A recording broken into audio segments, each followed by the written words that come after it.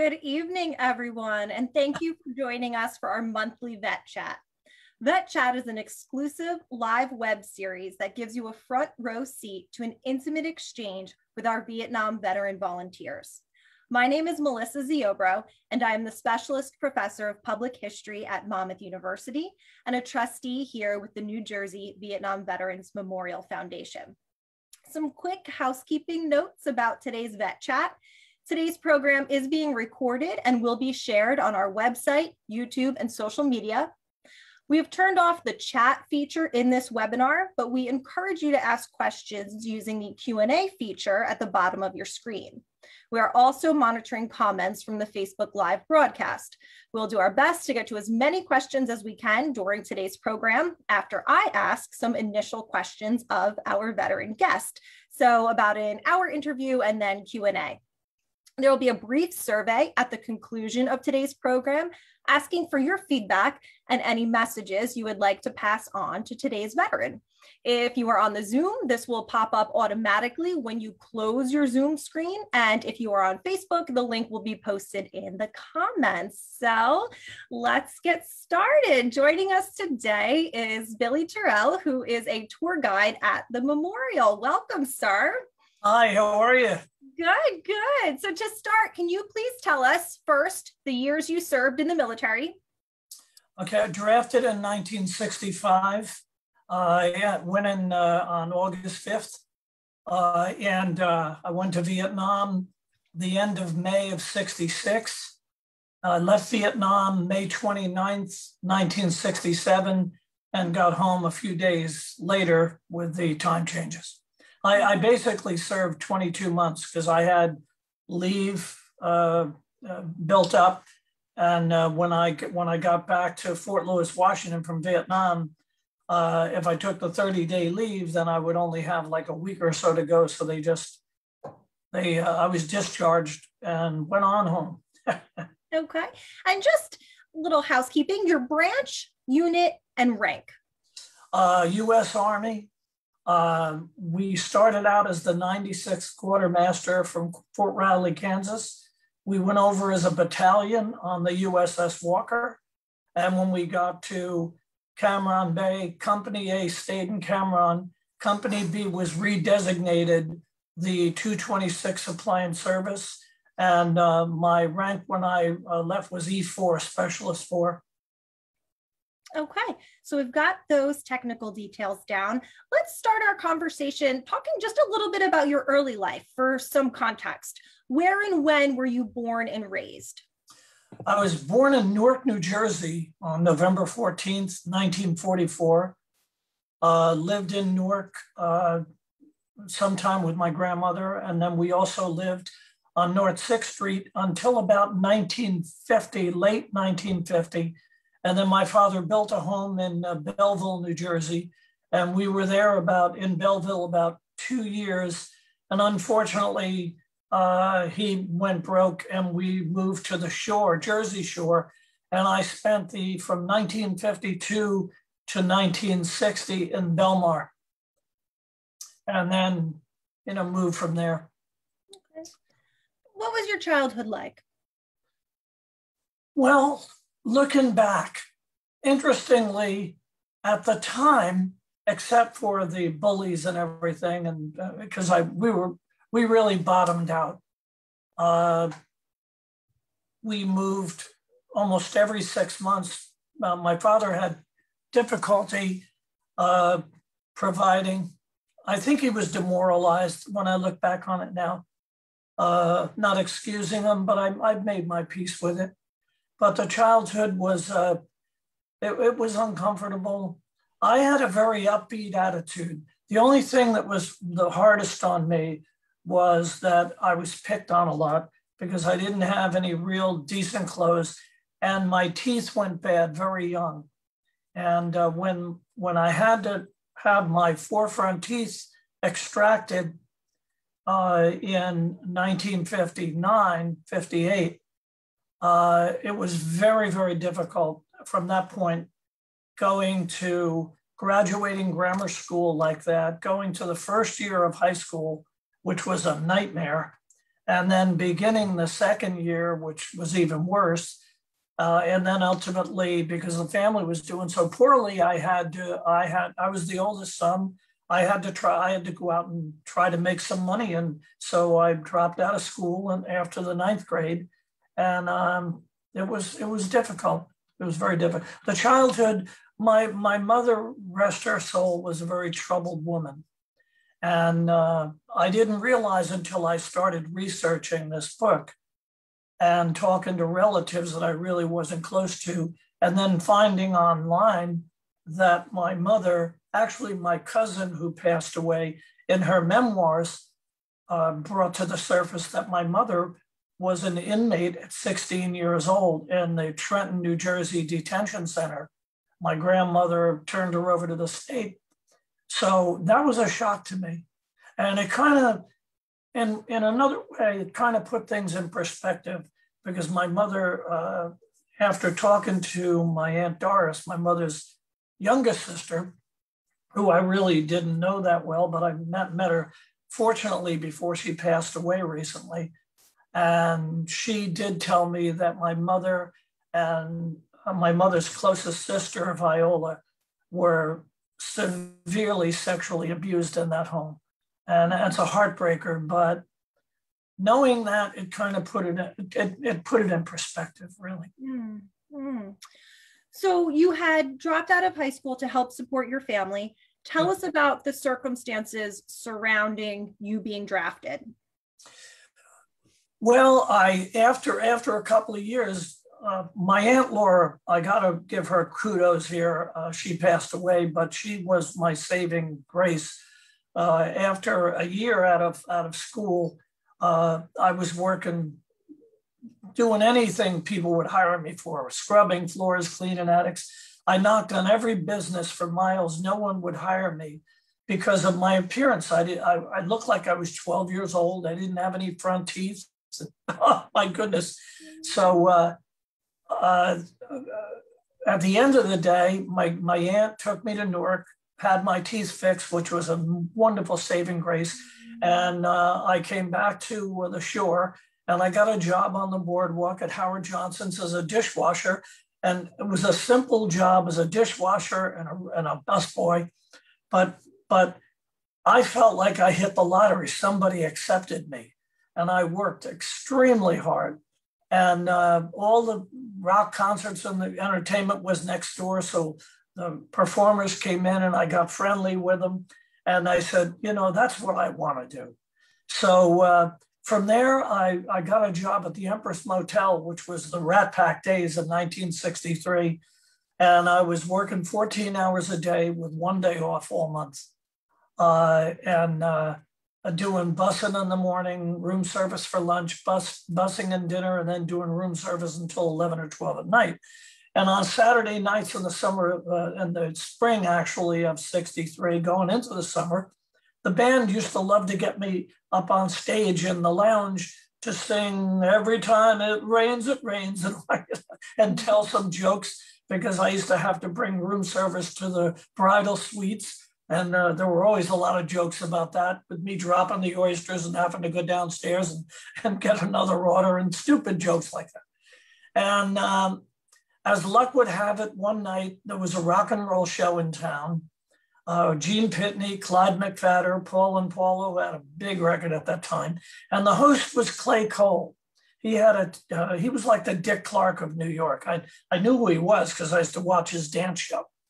And I did my shtick, and the waitress came up. One of the waitresses said, "Billy, that table would like to see you."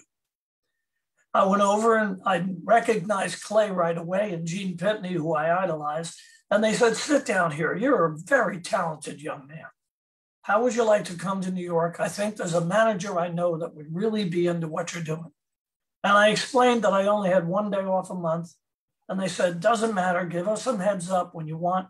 I went up, and on July 16th of 1963, I signed my first management contract, and I've been working independently in the business ever since. Mm. And then in 1965, the management thing didn't work out because I had the look, but I didn't have my own songs. So I started songwriting. And in 1965, the spring of 65, I got signed by Kama Sutra Productions. And they were producing Jay and the Americans, the Shangri-Las, and other Duprees and some other good acts. And they recorded me. And I was on cloud nine. My first song was recorded by the Duprees. And they had just signed The Lovin' Spoonful. And they had a group called the Hassles. Billy Joel was the piano player. And they had Billy Terrell. And they went to MGM Records and said, we need distribution. We want to do our own label because we have the next three forces in the music business. We have this kid, Billy Terrell, who's the next Phil Spector.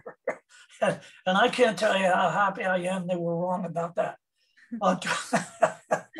So I had the record, and I saw the Duprees on TV. It was a wonderful time.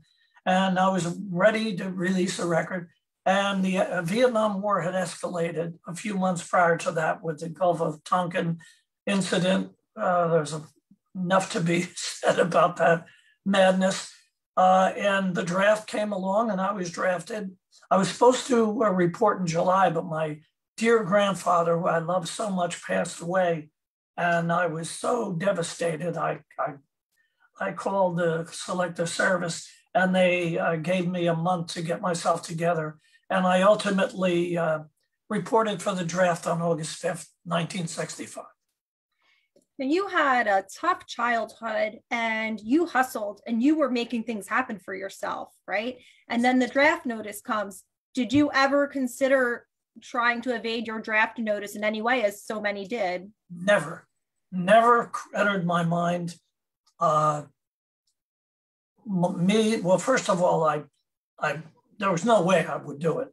And I had so much respect for my family that came from Italy and my mother's side coming from Germany and Scotland, that I felt, I instinctively felt blessed being an American.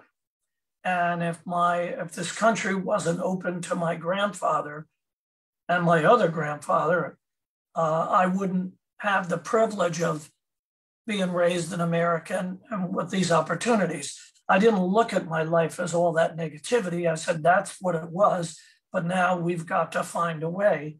And I know it was a big interruption, but I stood up the company the night before I reported for the draft. I went back to New York to say goodbye to people because obviously not knowing if I'd ever see anybody again, hoping I would. And the record label, they kept preaching. They had a seance. One of the rooms that we used to write, they had a black light. All the lights were out and there was a black light. Always your white shirt and your eyes. They had a beatnik priest from the village banging on this gong and talking in tongues. I never heard of such a thing. And he's blah, blah, blah, blah, boom, boom, boom. And I don't know if you ever heard of a guy named Monty Rock III, who was a Hispanic flamboyant hairdresser in New York. He was the hairdresser to the stars. He was on Johnny Carson all the time, and he was dabbling in music. They had Monty Rock III come to the office. Monty Rock had a ribbon in his hair, and he had a ponytail all the way almost to the floor. And they said, Billy, sit down and cross your legs. And I figured, okay, well, whatever. And I'm sitting on the floor like this. Monty Rock III stands over me, pulls the ribbon out, and his hair engulfed me sitting on the floor. I was sitting there in Monty Rock's hair tent. I didn't know what to make of it. Finally, I stuck my head out and I said, now what? The president of the company he held up a pair of ladies' panties and a dead fish. And he said, Billy, you're going to ruin your career by going in the Army.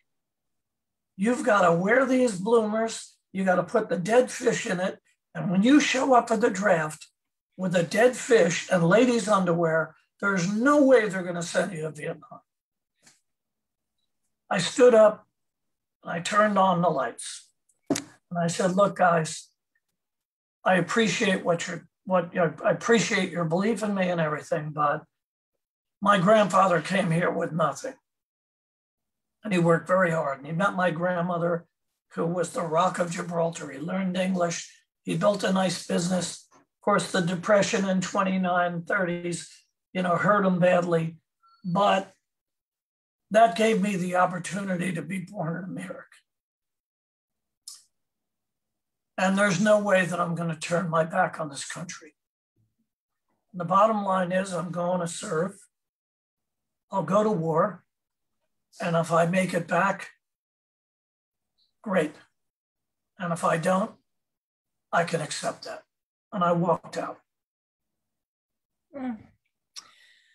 In your memoir, The Other Side of Rock and War, which I can't recommend enough, you say that you felt like the, quote, dregs of society were being drafted. Tell me a little more about that. Well, that's the way I felt when we were drafted. And the last several years, reading articles, and of course, I'm a member of VFW and American Legion and Vietnam Veterans of America. I get the magazines, I see the articles, I see the history.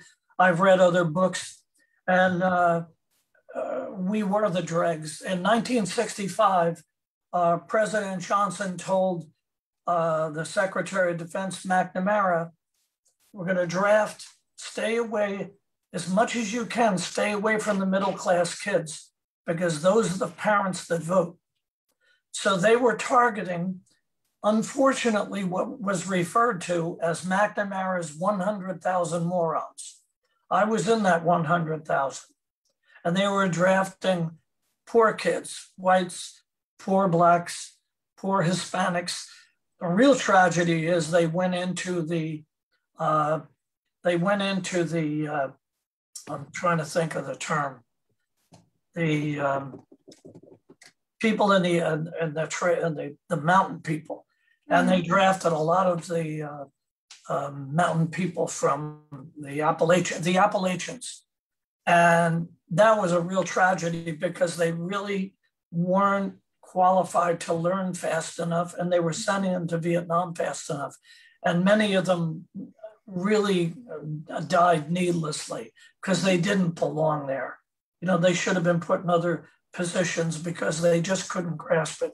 And that's a heartbreaker. But we were the first 100,000, and before the draft, before the lottery went in, I had people in the neighborhood whose son, a guy in the neighborhood forced his son to marry a girl that he didn't even like.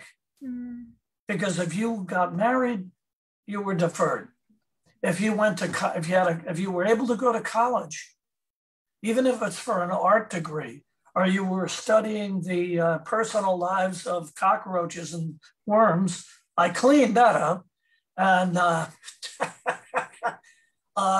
as long as you were in college, you were deferred.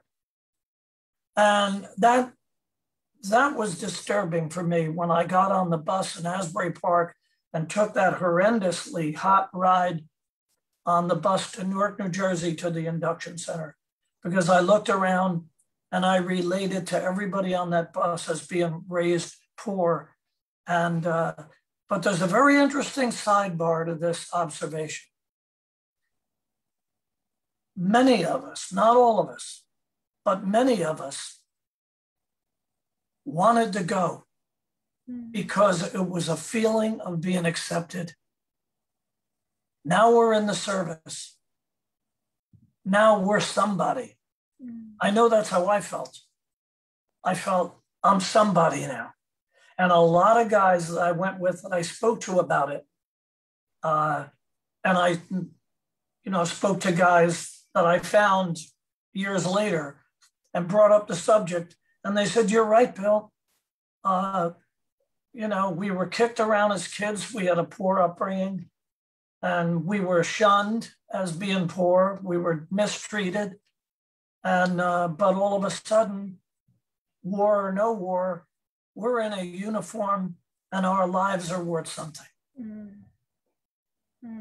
Interesting. Tell me about your memories of basic and your adjustment to military life? It was pretty interesting in the beginning. There were certain fellows that showed up at Fort Dix, and we had a little bit of a waiting period before we got assigned to a basic training company.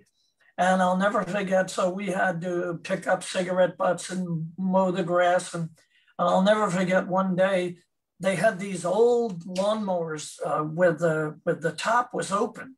And you look down there, you see the blades spinning around. And we had a guy, I remember his name was Poole. I forget where he was from. But from the day we got there, he's saying, I'm not doing this, I want out. He actually went up to a sergeant and said, I'll take a dishonorable discharge. And the sergeant said, you can't request a dishonorable discharge. So every day we're cutting grass together and so one day I said, Poole, for heaven's sake, we're drafted. We got to do it. Might as well make the best of it. And he says, well, I figured a way out. And I said, well, now what? And he took his finger like this. And he said, how are they going to send me to Vietnam with no trigger finger? And he stuck his finger down and chopped it off on the lawnmower. Blood everywhere.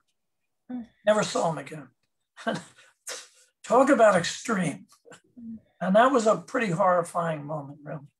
But basic training, here's the plus about basic. They treated us pretty rough, but that was part of the program. And I understand that now because a lot of the drill sergeants were Korean War veterans. They were lifers, and they had served in Korea. And as I look back on it now, as much as I know about post-traumatic stress disorder, because I've been treating it now for 11 or 12 years, finally got into a good group with a good psychologist and making coming to terms. But I realize now that a lot of those guys had severe PTSD. And that's why they were so over the top arrogant. It was more than training. They were smacking people, kicking people. But overall, basic training for me and this group of underprivileged people, looking back, we had 3 meals a day. We had plenty of exercise. We had camaraderie. We were all in a barracks and we were gaining weight. We were looking better. And it was a positive experience. Oh, that's so interesting. So now tell us about when and how you found out you'd actually be going to Vietnam. Well, I did 16 weeks of between basic and advanced infantry training in Fort Dix, did 16 weeks. And then myself and a couple of other guys were sent to Fort Lee, Virginia for quartermaster school. And I think that was a 4 or 5 week course. And while we were there, we were told that they read off at the end of the bit, they read off who was going where. And I was in the group that was going to go to Vietnam. And we were told that we got to keep our mouth shut. We can't talk about anything. We're going to ship out. You guys are going to ship out in a couple of days. So I found out then. And so the night before we were about to ship out, a sergeant and 2 MPs came in the barracks and they pulled, I think, 5 of us out, myself, Bobby Reed, and 2 or 3 other guys. I know Bobby Reed and I went all the way through Vietnam, well, Army, right from Dix, right through when we came home together. So they woke us up and said, come on, we're shipping out. And I said, we're shipping out in the morning. It's only 2 o'clock. Get your stuff. We're shipping out. Okay. So they put us on a train and they wouldn't tell us where we were going. And I forget if it was 2 days or whatever we were on the train. We ultimately wound up in Kansas at Fort Riley. And we joined the 96th Quartermaster. And we trained, that was February, March, April. think we got there at the end of mid-February. And we trained in the hills with the 1st Infantry Division, because we had to learn all the tactics. Even though we were supply, we had to learn what to do, because the supply lines were always a target. We were always a target, getting supplies to the troops, doing this, doing that. So we had to have, we had to be prepared for anything, and we trained with the 1st Infantry Division. And then the second round, we found out in May, you can't say a word, but we're shipping out. We're going to Oakland, California. We're getting on a troop ship, and we're going to Vietnam. And the night before we shipped out, because I used to go down, a lot of the guys in Kansas would go to Junction City, because that's where a lot of the prostitutes and a lot of the not so good stuff went on. Me, I had my guitar, and I went to Kansas State University. They had a marvelous little village called Aggieville. And I used to go in the coffee houses on weekend and play with the peanuts on the floor. And then right outside the camp in Ogden, they had a place called Delmonico's, which was a nightclub that had a band about 5 nights a week. And I used to go over there and sit in with the band. So the night before we shipped out, we weren't supposed to leave. We were quarantined to the post. We weren't allowed to leave.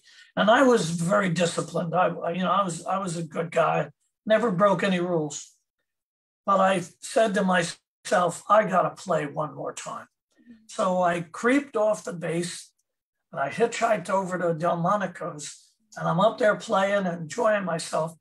And a sergeant came in and sat down, who also wasn't supposed to be off the base.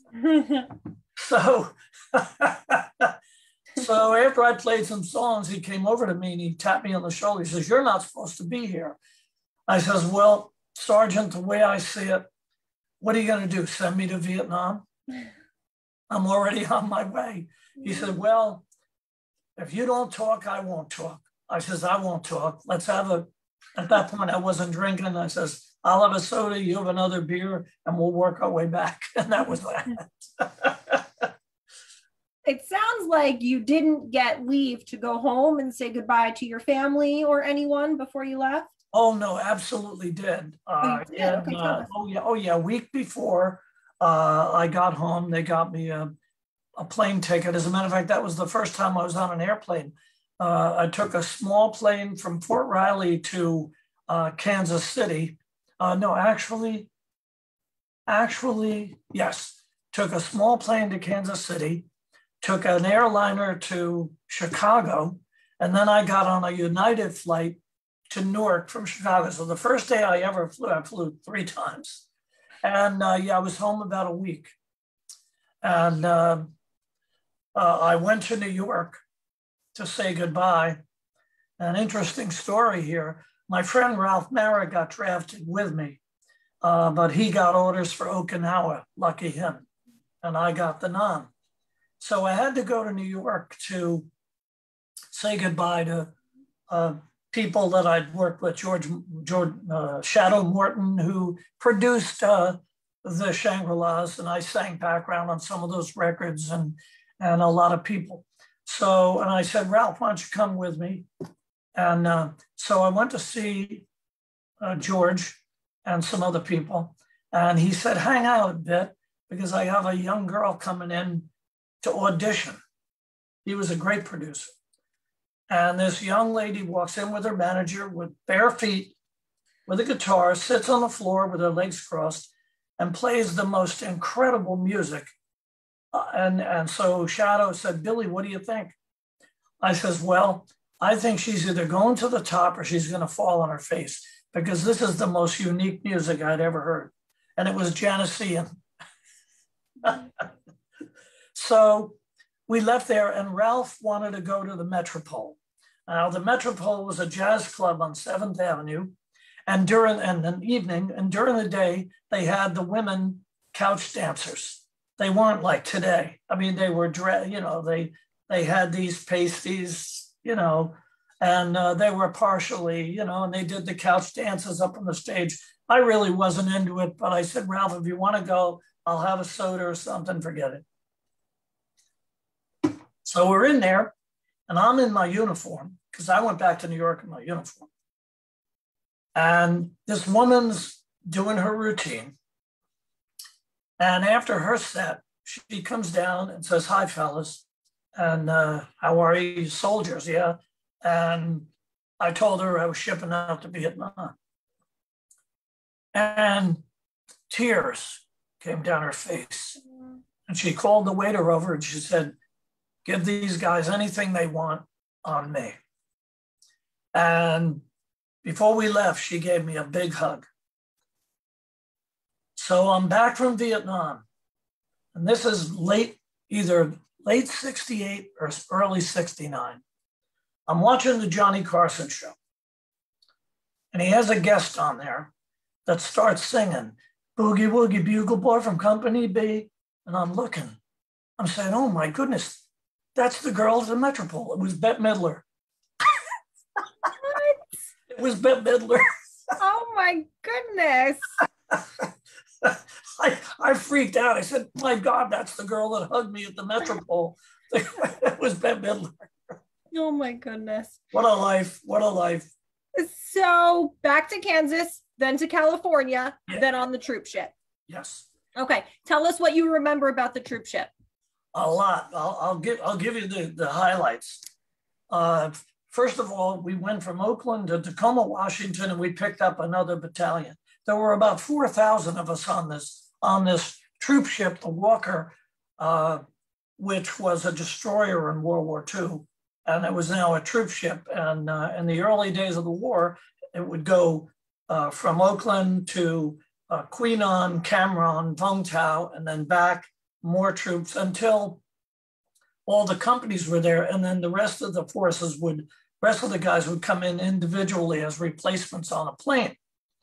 So the ship, the food was terrible. I mean, awful.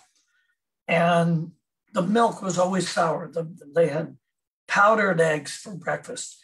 And there were so many people that after you had this little nothing breakfast, you had to go to the end of the line, because by the time you got through, it was lunchtime. Mm-hmm. So it was pretty rough.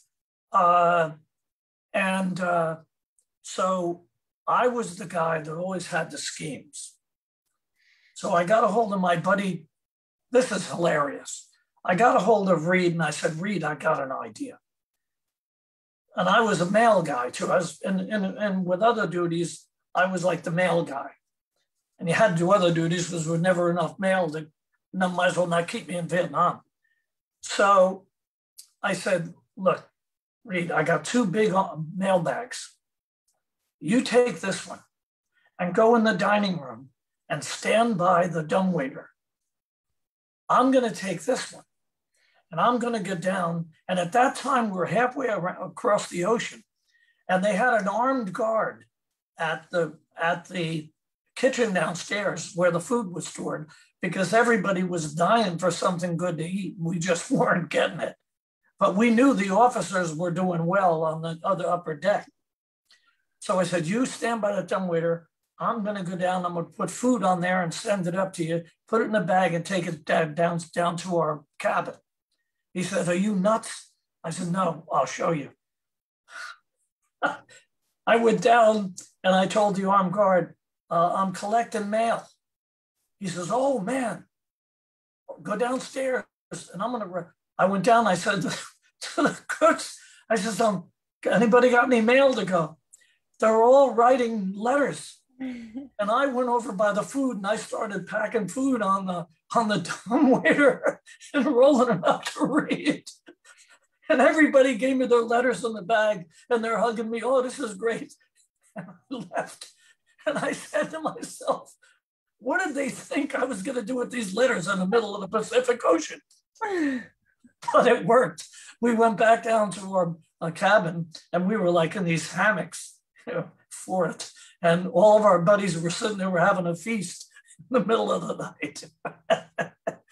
So it was an interesting trip across. And we stopped at Guam. I don't know if we refueled or not. And then we finally arrived at Queenon. and we let off one of the companies in Queenon, and then we got off in Cam Ranh Bay. And that's where we were. We stayed in Cam Ranh, which was a very safe area at the time. We didn't know it at first, but we were frightened. But it turned out to be pretty safe. And we hung around for a few days, and then we convoyed down to Phan Rang, and we got our first taste of the real Vietnam. What were your first impressions of Vietnam? Well, I was only in 8 days, and I was very friendly with the officers because I played the music in Fort Riley, and I had something. They liked me. I could talk. They could talk to me. And I went to Captain Bond, who I'm in touch with. I've been in touch with for quite some time. Wonderful guy. And I got Captain Bond on the side when we got to Phan Rang, because we had an interesting convoy down there, trip. And I said, Captain Bond, I said, you know what? I got a feeling the best we can do is just get through this year, do the best we can, because I don't think we're going to be able to I don't think we're going to be able to prevail on the ground. These people are too dedicated. And we didn't know about the tunnels at the time. I said to Captain Bond, I said, did you see anybody? I didn't see anybody. So either they're invisible or they have a strange way of dealing with this. And my first impression was I was very dedicated to do the best I could, but I instinctively knew early that strategically it was going to be a nightmare. What was your job in the military described for the layperson? Like, you talked about your male responsibilities, but once you're on the ground in Vietnam, what are your duties? Well, I had everybody. This is the interesting part, that everyone had to do perimeter guard, and everyone wound up on a certain number of convoys, whether you were riding shotgun or whether you were driving. So quite frankly, on the base camp, because Tui Hua was down toward the sea, down toward the beach, and we had a pretty wide perimeter before, and then we had the Korean Rock Division with us, so they were really great protectors. But in addition to the mail, which there wasn't very much of, I would go up and get supplies up in Northfield and bring back mail and bring back supplies. I would bring people that are sick up to 563rd Medivac, where I was Medivac from when I went and all messed up. And so I did that. And in the base camp, it was relatively, once we got settled and the Koreans came in, we were relatively safe in base camp. But the perimeter guard at night was a challenge. Convoys were a challenge, and you had a lot of people in these hamlets in the paddies that they were waving to you during the day, but they were your enemy at night. So you couldn't drop your guard. Didn't matter. In Vietnam, it was all about location. Your military occupational specialty had nothing to do with it, whether you were safe, not safe, whether you got into problems, whether you got shot, whether you came face to face with the enemy. The occupational specialty had nothing to do with it. It was all location. I often said that if our company landed in 1966 and we set up the supply stuff in Saigon, at that time, before the Tet Offensive, I was already home before that. I said that at that time, most of us would have had apartments downtown. The end of the day, we'd have been downtown at the bars. And then on weekends, we'd be over in Vung Tau surfing, which took place. But, we were sent to Phan Rang, and then we camped in Tuiwa, and then we did operations in these really crazy places, Dak Pho, very dangerous places. So, that was, I did a lot of different things. I went on the convoys, fly convoys. I did handle whatever mail we got. I took a Connex container and built a mail room in it where I kept the mail, and I took coffee cans and did it alphabetically. That was kind of fun. And I got along so well with everybody because I always looked up to the mail guy, Mm-hmm. any mail, so. And then I was a supply guy, doing whatever it took to accomplish the mission and survive. Speaking of the mail, veterans often talk about how important mail was to them. And at one point, you decided that your unit wasn't getting enough mail and you were going to do something about that, right? Absolutely.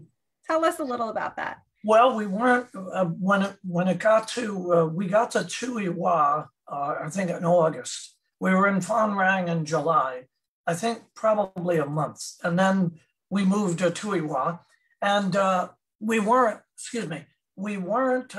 getting, a lot of guys just weren't getting mail. Quite frankly, I only got 3 letters the whole year, but I got one from my mother. And then when I was in the hospital in Nha Trang, my father sent me a very short one, and my Aunt Laura sent me one, but that was it. It was just the way it was. I wasn't married. I didn't have a girlfriend, so I didn't have so anyway, a lot of us just weren't getting any mail, and the guys, a lot of guys. And I came up with a brainstorm. I wrote to Monmouth University, explained who I was, that I was from the shore. At that time, my family was living in West Deal. We moved out of Bradley Beach. And I said, I'm in Vietnam, and I'm in charge of the mail here, and we're not getting enough mail, and I would love it if you would have your students write letters to and address it to any soldier, care of the 226 Supply and Service, and I gave the APO, not knowing what would happen. Well, for about a month later, maybe a little less, and for months after, I got bundles of letters from Monmouth College students. And I made sure that everybody in that, and not only my company, because then the base camp grew with 606 Ordnance, 5th to the 27th Artillery. We had a transportation company. So the camp, and I made sure that everybody in that camp got a letter at least once a month. Mm. And thanks to Monmouth University. And the letter, Monmouth University has that letter in their archives. You can find it in there. I may be biased, but I love that story, Billy. I can understand that. Now, you referenced the civilian population and said it could be difficult to tell who was friend or foe, but there was one segment of the population that you became especially close with, and that's the orphans. Yes. Can you tell us about that? Yeah, of course. Well, to prefix it, in the early days at Tuiwa, we were just establishing the base. It was dangerous because they brought a lot of civilians to help out, and I protested several times. I said, we really don't know. I hate to say they all look alike because that's a bad word today, and I don't feel that way anyway. But it was. Let's just say it was hard to distinguish. It was hard to figure out who you could trust. And we had, people that we were being infiltrated. There were booby traps. They're called IEDs today, improvised devices. We called them booby traps. And they would put these booby traps in the forklifts. And if you're in a forklift in the morning, lift it up, boom. And people were getting killed, people were getting hurt. So it was difficult to deal with. And then one day in September of '66, the Mang Lang Orphanage in Tuy An, up in Phu Yen province, about 45 clicks north was overrun by North Vietnamese regulars and Viet Cong. And we were supporting the 101st Airborne. And the 101st Airborne led the way, along with some help, extra supplies, and fought off the the enemy. One person working at the orphanage was killed.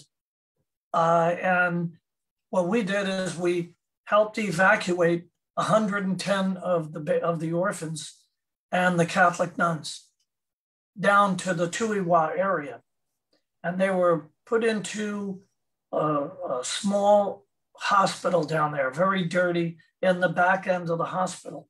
And the beds were so close, you couldn't walk between the bunks, and the babies were actually piled on each other. It was almost like looking in the chicken coop, you know, the chickens, the way they're all.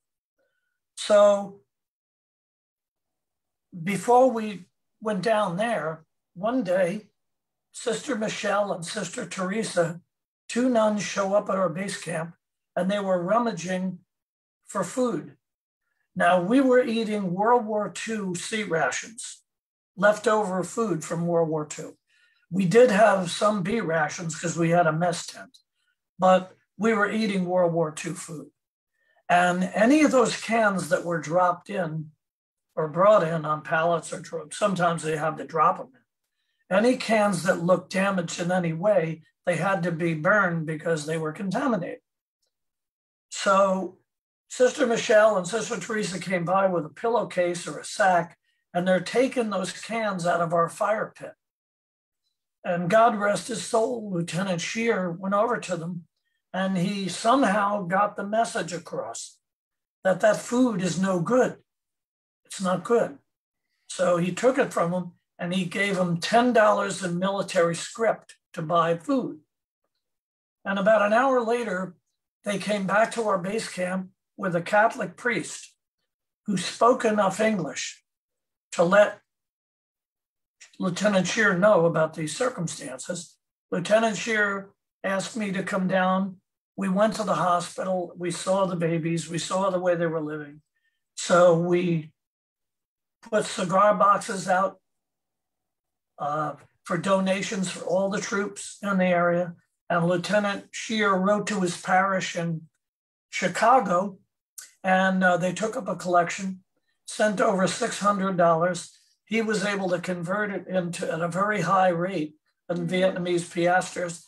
And we had enough money to buy a strip of land, and the collections from the troops plus the people pitching in, we were able to build a new orphanage. And it's still there today. It's a government-run daycare center. And it was a marvelous experience. And as much as we could, we went down and we fed the children. And I had to drive through Tuiwa quite a few times a week, so I would always go to the orphanage. And once I taught the boys to play baseball, that's all they want. When I came, they ran, they got the bat and the makeshift ball. And it was a marvelous experience to care for these children. And they were so appreciative, and it was an incredible experience. It's a beautiful story in the midst of such tragedy. Earlier, you referenced the time you were medevaced. Now you have to tell us more about that. Well, I wasn't feeling well for quite some time. It was the monsoon season, and I was wet a lot of times. And then, of course, on perimeter guard at night, heavy rain blowing sideways. You got a poncho on. You're really worried because visibility is bad. You don't know if you're going to get shot. You don't know if they're going to come up behind you. And you're soaking wet. And I was just bummed out because we had some really bad experiences. We had graves registration on the post, on our camp, where they brought in the dead, and they had to be processed and then sent to Saigon to be sent home. And those are horrendous memories. So between that stress of that and the stress of not feeling well, ultimately one day, a few days after my 22nd birthday in November of 66, I just was out of it. So I was on a convoy, and actually the Koreans, a couple of Koreans, broke from the convoy, took me to Northfield, Tuiwa, to 563rd Medevac, which was a tent on a hill where a lot of casualties were dropped off, and the Hueys and helicopters would come in, the choppers would come in and take us to hospitals.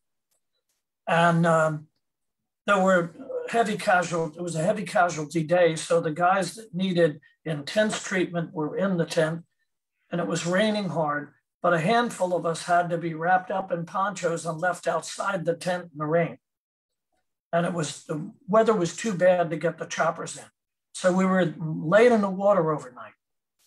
So finally the next day, myself and a couple of other guys, we were medevac to Queen Anne, where 8th Field 67th Evacuation Hospital was on the airbase. And I was there, I forget if it was 3 days, 4 days, and they decided to send me down to Nha Trang to 8th Field because they had a lot more doctors down there. And in the interim, I had contracted double pneumonia on top of malaria. So when I got to 8th Field, I was in such bad shape. And the doctors came, they brought me in and they didn't have a spot for me at 8th Field. It was filled, the ICU was crowded. So they put me in a bunk right inside the door because they had to treat the shooting victims and what a mess. And so when the doctor finally got to me, he says, "Oh my God," he said, "ice him. His temperature, this guy's gonna die. Get that temperature down." The only way to do it. So they had a big tub of ice and water, and they actually had to dunk me in ice water to keep it from going to 106. It was already 105 and going. And they got me out, they dressed me up, put me in ICU. And it was a horrific experience. So I didn't think I was going to make it. And the doctor said once they got me IVs and everything, the doctor came to the medic and said, "I want you to check this fella's vitals every 30 minutes. And I want you to give him a shot. And if you have to ice him again, don't worry about it, do it." And I heard him say, "If he's still with us in the morning, we'll have a chance to save him." And that was one of the most difficult nights that I've ever had because I struggled to stay awake.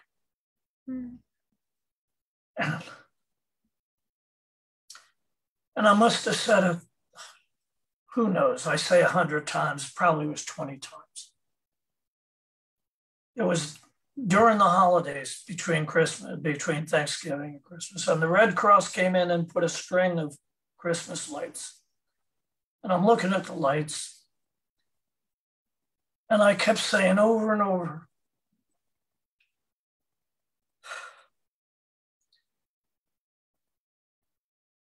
"What's my mother gonna do?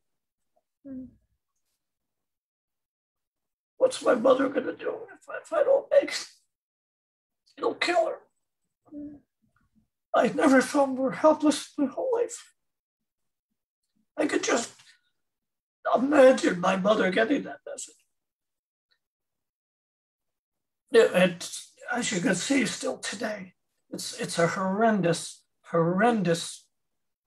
piece of memory, and it never lightens up. It's 58 years, and it's 56 years from 65 years, 55 years. Obviously can't add. I do a joke where after high school, I went to discotheque, but nevertheless, folks, I remember I passed out. I obviously passed out. And I remember the next morning, I saw this bright light, nothing else but this bright light. And the first thing that came to mind is, I'm out of here. That's the light that you hear about. And I went, oh my goodness. And I was like stunned. And then about 5 minutes later, we had the sandbags and the tents, and there was a gap, about a 3-foot gap between the sandbag and where the tent came. And about 3, 4, 5 minutes later, I noticed the sun coming up over the sandbags. And it was the sun. And then I knew that I had made it. It was nuts. So anyway, to get through this segment, segue,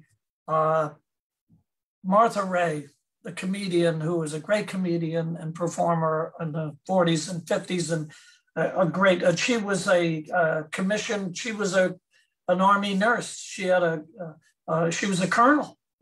And we used to call her Colonel Maggie. Colonel Maggie was the greatest. So I had gone down to, it was obvious I was going to recover to some degree. I had gone down to 89 pounds. And I couldn't lift it. I was laying on the bed and there was a spoon on my table, and I didn't have the strength to get that spoon completely up off the table. And the doctor came around and he said, look, Troop, you got to get out of this bed and you got to walk or you're going to die. There's no other way to put it. You got to get that blood going, that circulation, and you got to start building strength. You're not going to make it. And I said, I'm too weak. And the next morning, Colonel Maggie came in and she rubbed my head. And she said to me, Troop, the word is, if you don't walk, you're going to die. You know what? And she used some choice words. You're not going to die on my watch. Now just relax. She went around and she grabbed me from behind with a bear hug. I didn't know Gumby at the time, but now that I know who Gumby is, I was like Gumby. I was just flapping in the wind. She made me stand on her feet and she held me up and she walked me to and from. And she came in the next morning, come on, Troop, you're going for your walk. Picked me up, walked me 3 days in a row. And on the late in the third day, the doctor came, stopped by my bed, and he said, whether you know it or not, Colonel Maggie saved your life. And in 1987, I was writing songs with Richie Adams, who wrote Tossin' and Turnin', good writer. I enjoyed writing with Richie. And a woman called Gloria Nissenson, who I did not know was an off-Broadway producer. So she had to cancel one of the writing sessions. She said that her show was closing. And I said, what show? She had a show, I forget the name of the show, but Martha Ray was in the show. I says, oh my God, I gotta see her. She said she's leaving. So I said, well, let me write a note.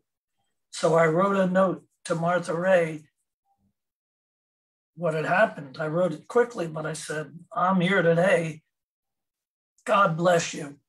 So 2 weeks later, when Gloria came back to write with us, I said, were you able to give Colonel Maggie my note? She says, oh my God. She said, Billy, she handed it to her manager and said, hang on to this. I have to read this in private. Oh. And after the show, she went up to the green room, read the note, turned out the lights, and drank most of a bottle of scotch. And she had to leave that night, and they had to help her to get on the plane and back to LA. It was quite remarkable. So you fight and the medical personnel don't give up on you and you turn the corner. Now, if I'm recalling properly from your memoir, we're almost out of time, but you get sent back into the field, right? Well, that was interesting, yeah, because I thought in the condition I was in, I thought for sure that they were going to send me home. I mean, I wasn't begging for it. I wasn't calling for it, but I figured, what am I going to do in this condition? Mm-hmm. And I asked the doctor, I said, what are you guys going to do with me? You're going to send me to Philippines, or you're going to send me offshore and then on home? No, we can't do that because you weren't in one facility for more than 30 days. Hmm. I said, but wait a minute, I was in 560 30 vac. I was in Queenon. I'm in here. I forget how long I was there. It must have been at least 3 weeks, maybe 4 weeks, maybe close to 4 weeks. But because couldn't have been because I wasn't 30 days. But because I wasn't in one facility for 30 days, they said, no, we got to send you back. So I went back. I got back to my unit in January of 67, and I was there until the end of May. Mm. And my M14 was 11.4 pounds. Mm. And I was under 100. Mm. So it was what it was. Mm. So we're almost at the point where I have to break and take questions from the audience. Just to recap, you wind up serving 22 months. You are discharged, and you go on to have this really amazing career in the music industry and also in stand-up comedy. So for anyone who is interested in the rest, the post-Vietnam story, again, I encourage you to seek out Billy's memoir, The Other Side of Rock and War. So let me stop asking questions for a minute and see if we have some from the audience. Is that okay, Billy? I love it. Awesome. Okay, so here is a question in the chat from JD, who asks, what was it like to move so often? As a child? Yes. Well, I do a line in my comedy act that we were evicted 58 times. I used to have to call home after school for directions. And it gets a big laugh. But it was difficult for a few reasons. One, most of the time, many times, we didn't have utilities. And the biggest tragedy about moving that much was that each time we moved, it was like a midnight move. See, because back in the 50s, they didn't have the rules. Today, it's very difficult to make people leave the home. They've got these, laws, but there were no laws. I remember 1955. I think it had to be 1955, and in the 10:30 at night, my father woke me up and said, "Come on, we're moving." And I raised up the shade and I said, "Moving where? We have to leave." The sheriff was at the door. Mm. The landlord was at the door. My father had to call a friend with a pickup truck, and we put what we could in it. So the hardest part about moving so many times was that each time we moved through the 50s, we lost something else. We lost furniture. We lost clothes. Most of the time it was such a frantic situation that we didn't have the capability of taking everything with us, so it got trashed. That was the hardest part.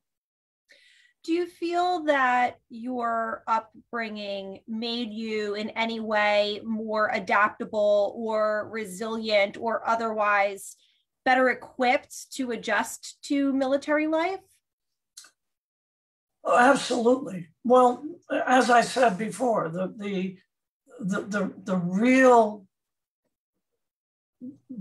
connection, the real deciding factor was the military provided. It just provided encouragement. Mm. I was rejected terribly in school. I was bullied, and then, kids can be mean whenever. But when you're walking around with no forefront teeth in high school, so my experience in high school was, the worst of it was my school colors the first year were blue and gray. And I only had two pairs of pants. I had black and green. And the other joke I do in the show occasionally is that on dress up day, I had either had to go to Ireland or North Vietnam. So so those experiences, that rejection, once I got to the Army and got in uniform, and I felt proud to serve, and my life was worth something.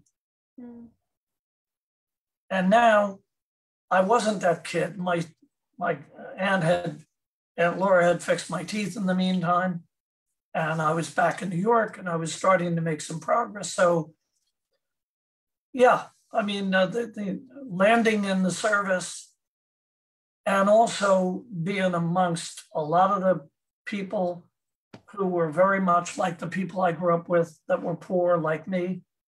It was almost like being it was like we all graduated together. It's like we became citizens together. And that was a very encouraging feeling. Here's a question from John. Billy, what do you feel was your biggest accomplishment in your fascinating life? Believe it or not, in the mid-'80s, now mind you, I only have a 9th grade education, but I educated myself. But the answer to John's question is, of all the things I've done, I have to reflect back to 1985. Temple University in Philadelphia has an RTF program. They have a jazz program. And some musician friends of mine that I used to hire to play on my records, they were teaching there. And they said, how would you like to lecture there? Because it's boring. And you have such an interesting history, and we want to establish a course called pop songwriting. So I lectured 4 semesters at Temple University. And that is still today one of the most gratifying things I can ever imagine, because the dean called me in after the first semester and said, sit down a minute. We don't know what it is you have, but everybody wants to we can't put any more people in that class. Everybody. There are tons of people that heard about you that want to be in that class. And it was so, and for many years I got letters from students that wrote to the college or the Temple, and they would send me the letters. And the most gratifying one, sorry for getting too long, but this is very interesting. I had a student, an Israeli student, who was really a pain in the butt. I knew he was doing drugs. He was always disrupting. He would go out. He was like freaking out all the time. I had to call security twice. I had to talk to the dean. And so about maybe 6 or 7 years after I did the 4 semesters, and they're still teaching the course today after all these years, I get one of the letters was from Israel. And this young man said, he called me Professor Terrell. Okay. He said, I have to tell you, my parents spent a fortune keeping me off the street from school to school. And of all of this, all that money and all those classes, I have to tell you, the only thing I ever learned that I could apply in my life is what you taught me. You taught me practically.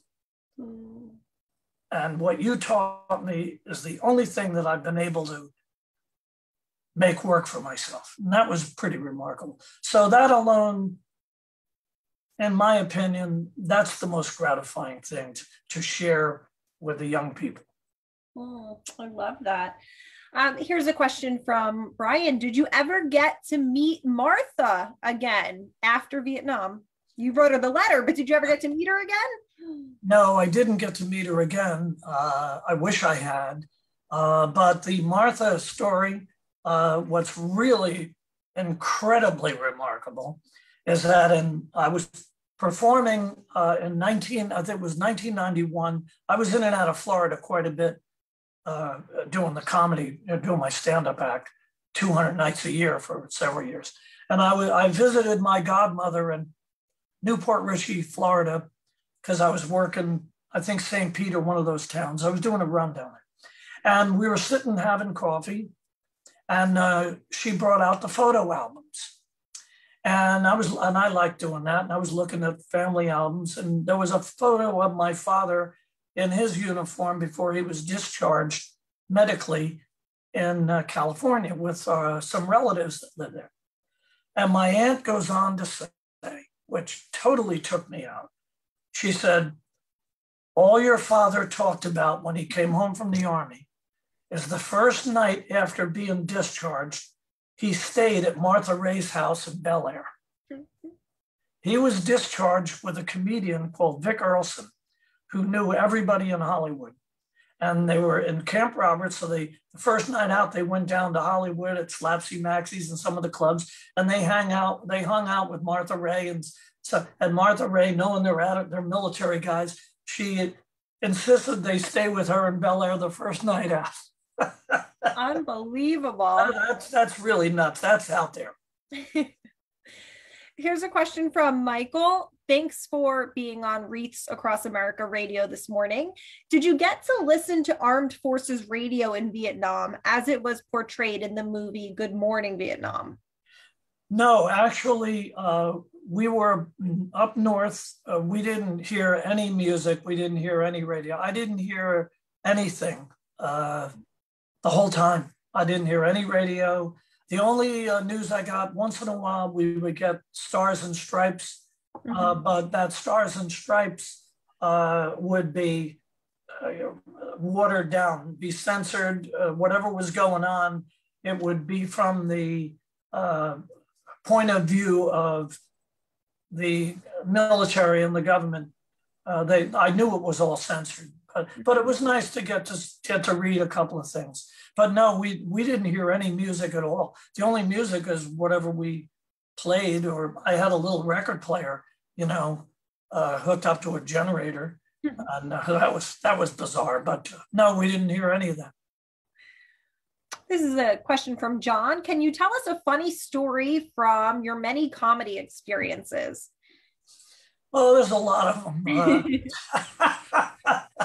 Well, one of the craziest ones in the early days. See, I was 41 years old, when I started comedy. I had merged my music business with a company called Spotlight in New York, not knowing that they had all these comedians. They were booking music acts, and they wanted to start a publishing company. They hired me to do remixes. And I said, well, I'm looking for a presence back in New York. I have a good catalog.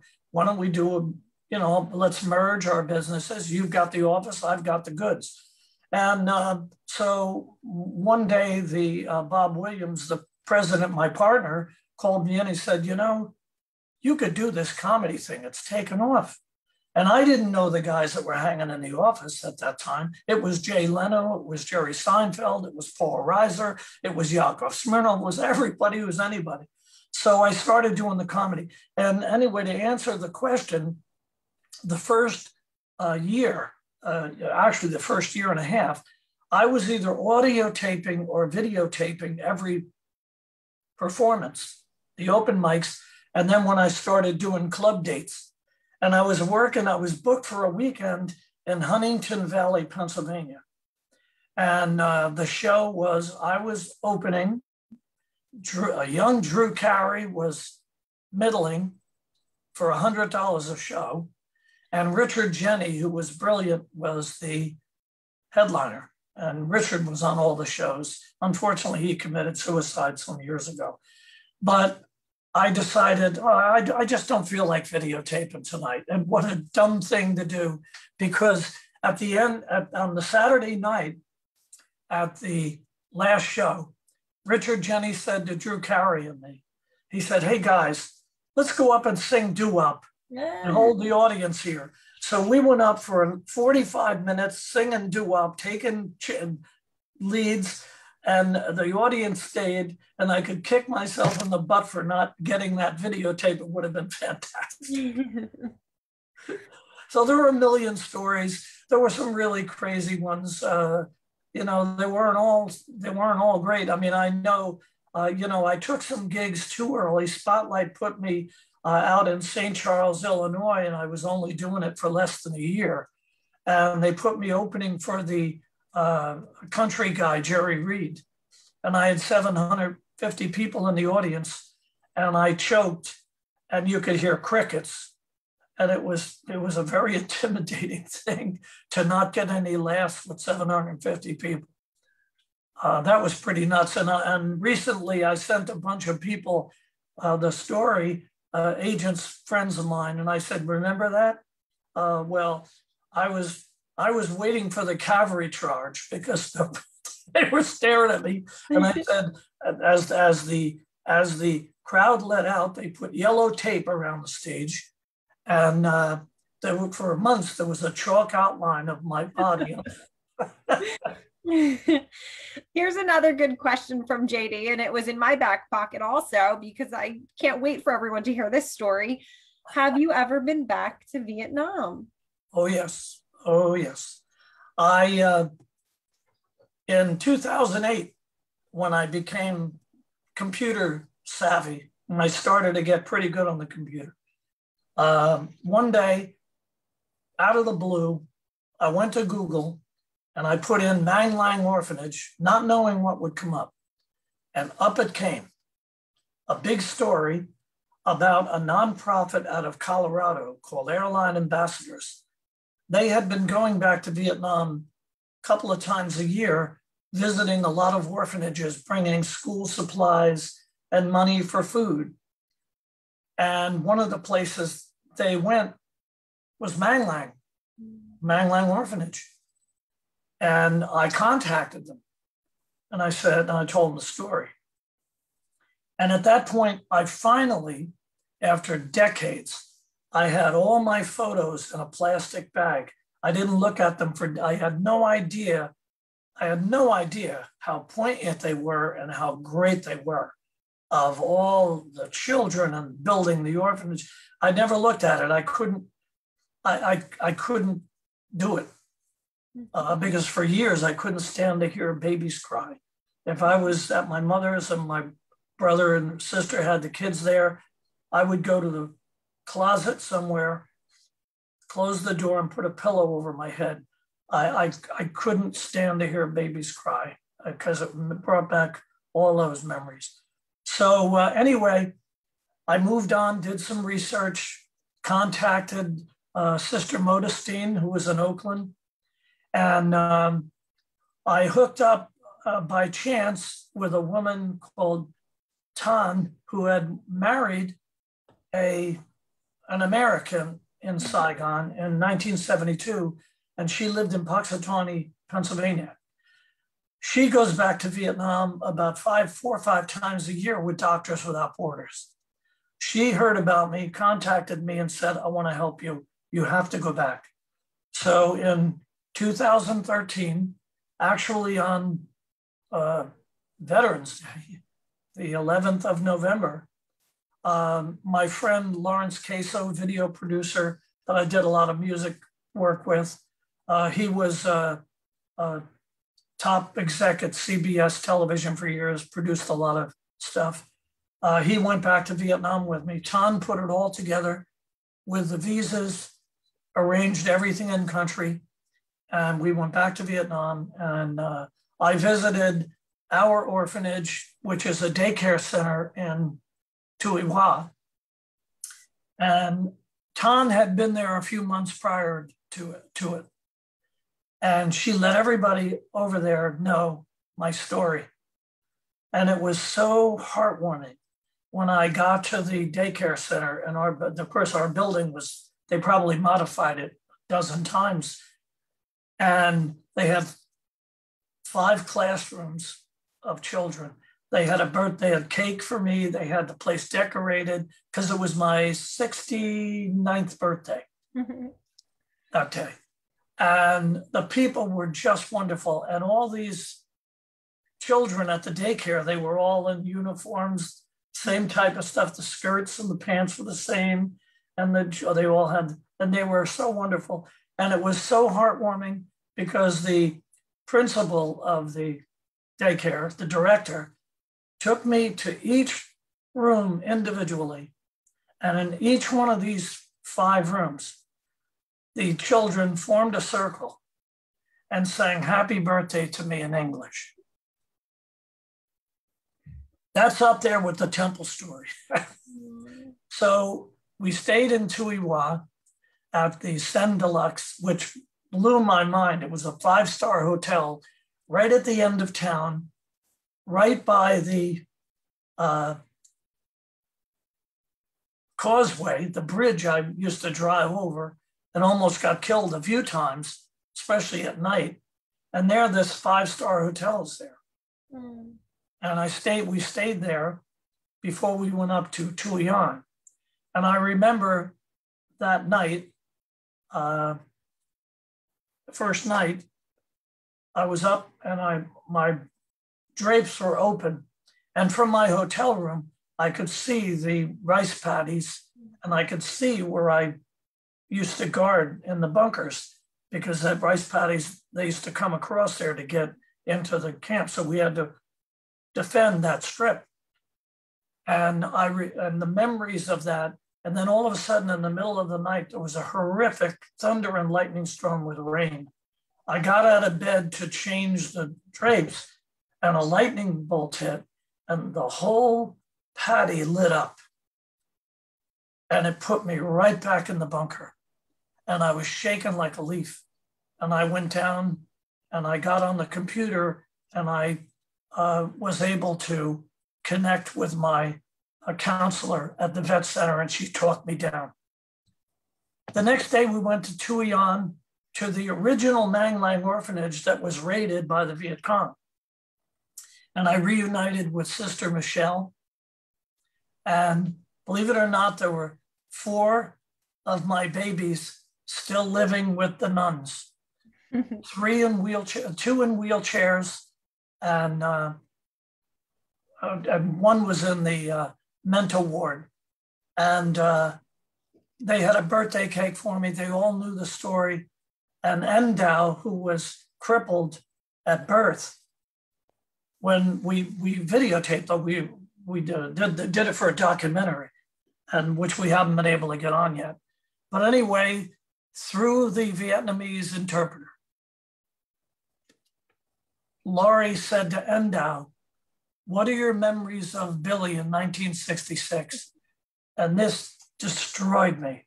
And Endau said, "Billy always bought me special sweets.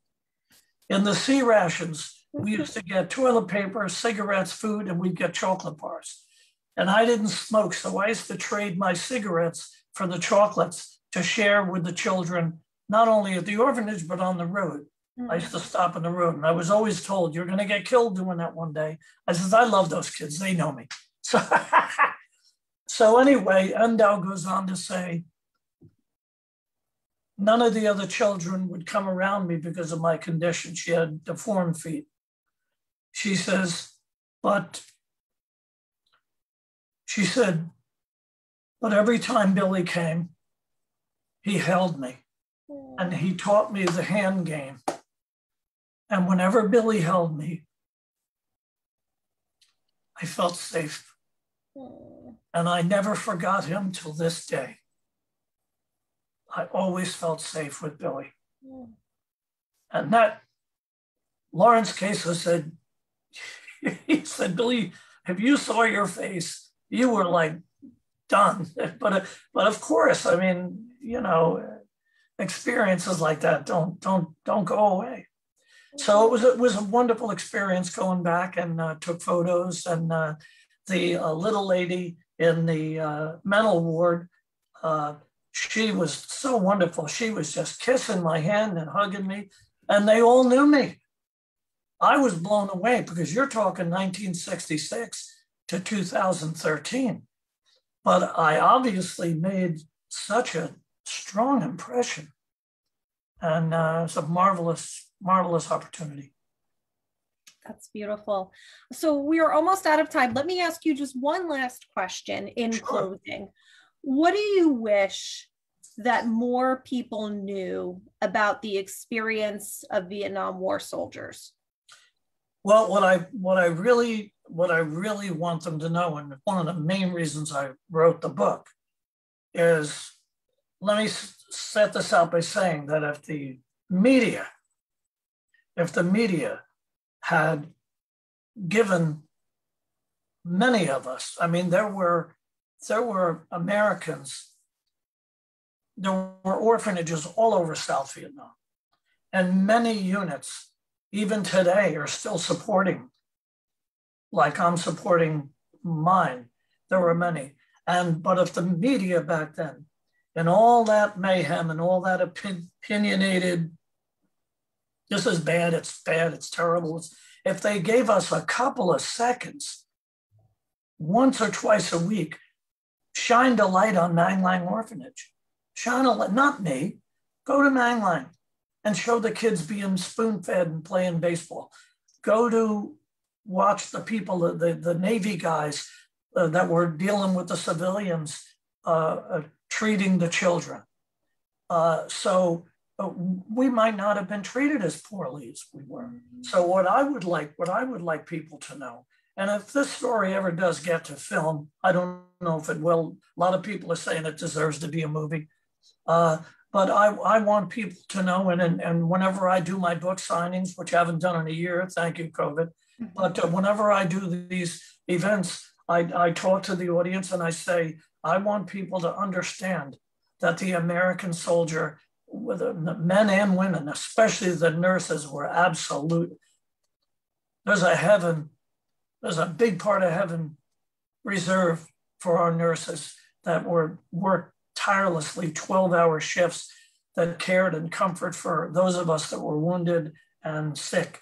And I would like people to know about the humanitarian, the heart of the American service people, because we had heart and there were plenty of good deeds done.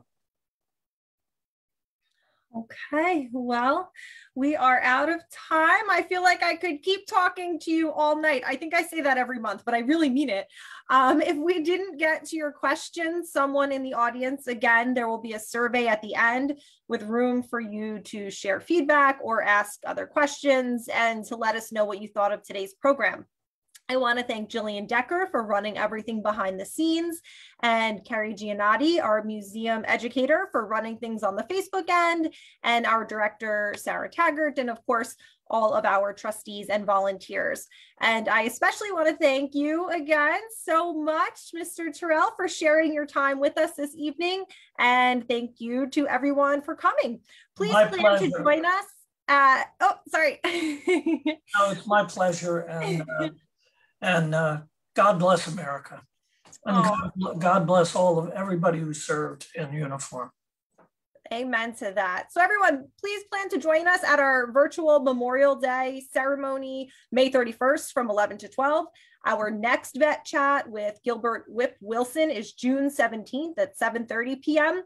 You can find more about these events and all of the other amazing activities of the New Jersey Vietnam Veterans Memorial Foundation on our website, www.njvvmf.org. We hope to see you again soon. Good night, Billy. Good night, everybody. Take care.